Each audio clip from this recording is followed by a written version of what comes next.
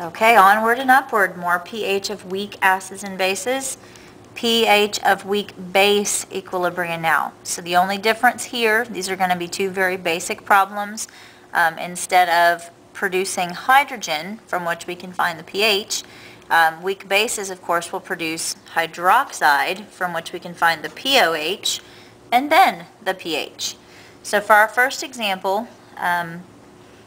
we're going to start off with NH3, so we still need an equation.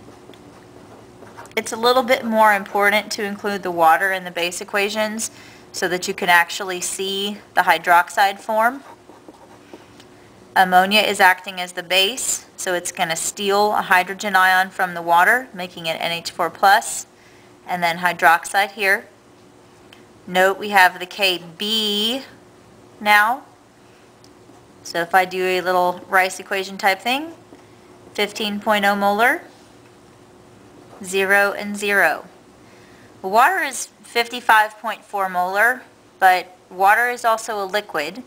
So although I included it in the equation so that I can see where the hydroxide is coming from, it does not influence my equilibria at all. So now I can do my changes of my minus and plus x. If you're bored of this, you can go on ahead of me. Come back when you catch up. Same scenario, only now I have a Kb instead of a Ka. So I have 1.8 times 10 to the minus fifth. Yes, that does happen to match the one for acetic acid. Equals x squared over 15 minus x. Really large concentration. Not so large Kb. Let's try marking out the x. So I have 1.8 times 10 to the negative 5 times 15.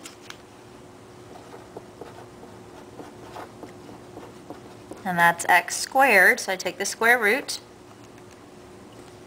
And I get 0.01643 equals x. I need to check my 5%. 0.05 times 15, again based on my original concentration, is 0.75 molar.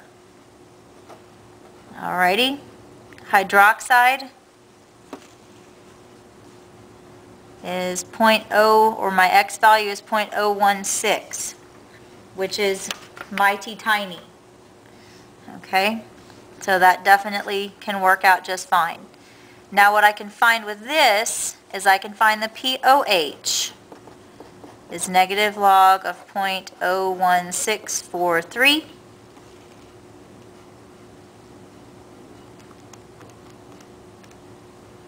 And that gives me 1.784. I'm going to go ahead and carry 3 sig figs because I've got 3 here at the top.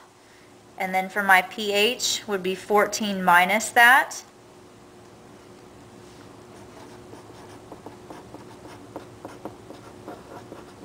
So my pH is 12.216.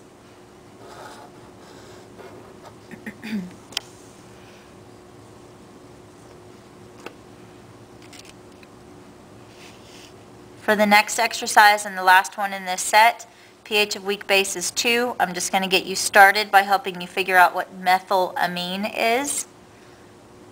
And then the rest looks the same.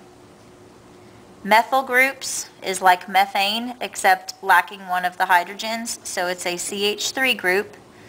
And then the amine group is NH2. So CH3NH2, that's the weak base, plus water.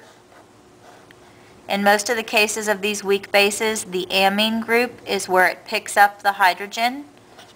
So then you have CH3, NH3 plus, and OH minus. You have your Kb value. You use Rice and your Kb value to calculate first the pOH and then the pH. To check and see if your answer is correct, pH will be 12.32 when you get done. If not, come ask me about it tomorrow.